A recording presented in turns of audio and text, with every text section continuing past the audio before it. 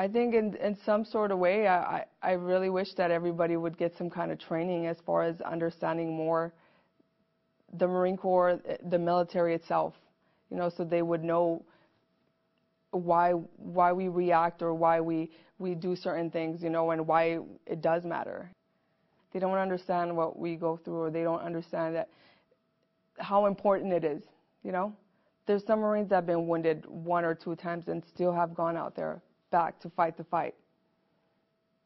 And it's important. It's important to know that, you know, we're being taken care of just like, you know, the way we're taking care of the world, you know, when it comes to war.